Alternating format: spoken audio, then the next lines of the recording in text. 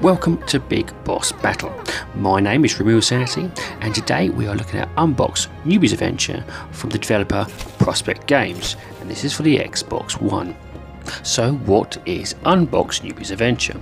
Well, the best way I can describe this game, it is a colourful 90s 3D platformer, and you take the character of a cardboard box wafting around 3 large worlds. That's right, you are a cardboard box. So what is the premise of the game? The Global Postal Service was going through a bit of a tough time and was heading towards bankruptcy. So they decided to fire all their workers and create sentient boxes that would deliver themselves. As with anything, if you mess with the natural order of things, something's about to go wrong, and something has. They don't quite know what it is, but certain boxes are turning against the Global Postal Service. So how to resolve this? Well, they have created you, their most intelligent and sentient newborn cardboard box, and it's up to you to try and find out what's going wrong and put a stop to it.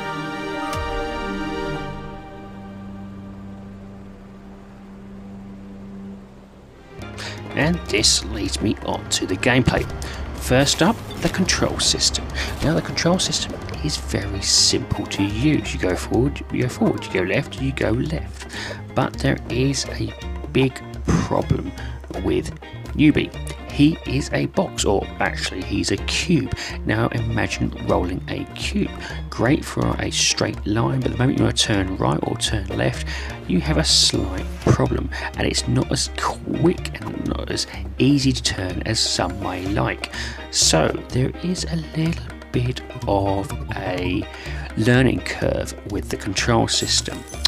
Once you get past that though, it does get quite fun and it does get quite smooth, though you do have to work out how to move a box left or right very quickly. Now, as with any cube, you're not going to get very far by just simply rolling. You've got to have something unique, and this is what Newbie has. Newbie has an Unbox speciality, and what this is basically it's a super jump essentially, and you can chain up to about 6 of these, which they're like health points. So every time you unbox yourself, you lose a health point.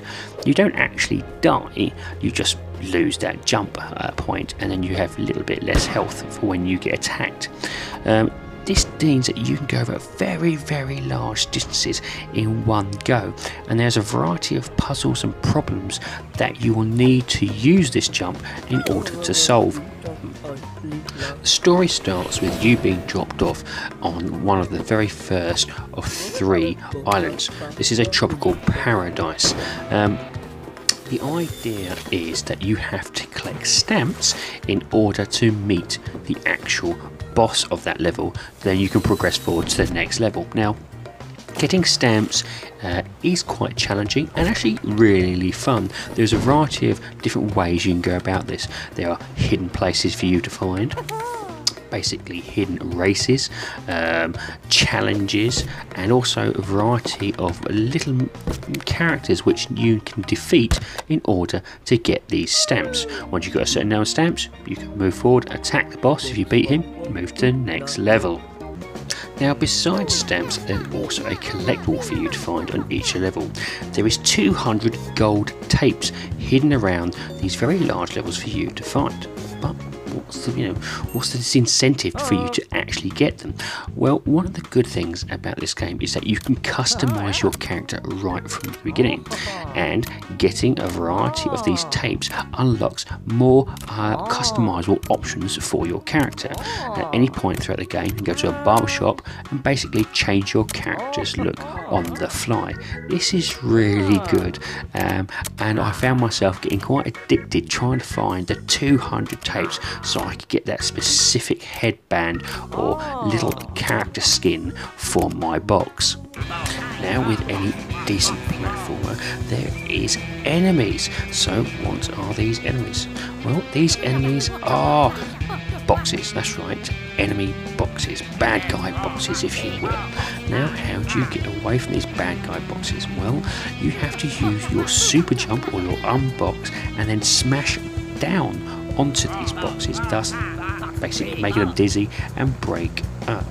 There isn't too many enemies populating around the island, but it does provide some break-up from just searching around the island looking for gold tape or looking for new challenges or new hidden stamps. I actually quite like the little break-ups and little mini-fights I got in with these evil boxes. It was fun, it was quite laughable, and it wasn't too hard to get rid of them, it wasn't too difficult. It was quite a cutesy, enjoyable little way to go around. Besides the large single player campaign with its numerous collectibles, numerous challenges and large big 3 open world areas, there is also a local multiplayer on hand too. This part is for like a race mode for you and your friends, and you have to beat your friends to be the first to deliver yourself. It's a nice little extra in there, and it also gives something else if you'll get a bit bored with the actual single player campaign. Next up is the graphics of the game. Now, as you can tell on screen, obviously there's been a lot of love and care gone into this game. Attention has been paid to make the environments look large and full of colour. The characters are bright and crisp, and the actual game itself is a beauty to behold. This is perfect for young children or adults with a young heart like myself. The graphics itself is pretty clear, and it does have long draw distances, which you'd expect from a game like this. However, there is the odd pop-up where you'll get a few foliage just decide to turn up in, as you get close to it. This is not too often, and it actually happens on a rare occasion, but to be honest with you, you'll be playing this game and you won't really notice it that much. It's beautifully drawn, beautifully bright, and it gives you a smile as you play it. So what about the sound for the game? Well, the same thing has happened here for the sound as well. The game has quite a fun, little frolicky sort of music in the background that continues through all the different levels. It's different for each level, but it's that quite joyful little atmosphere it provides. This doesn't, however, stop the punchier sounds, which is like when you come to explosions. They come through crisp and clear when coming through on a headset or even on a TV. It can be told that the game's been done with a lot of love and attention. One thing I will add is that the voice work, well, it's not voice work, let's face it, it's basically a variety of little noises the characters make. They don't actually make human sounds, they make box sounds. It's like beep, beep, beep, beep, which is great for, as I said, the younger children. As an adult, I didn't find it too onerous either. I actually quite enjoyed it, and it harks me back to the 90s era, to be honest with you.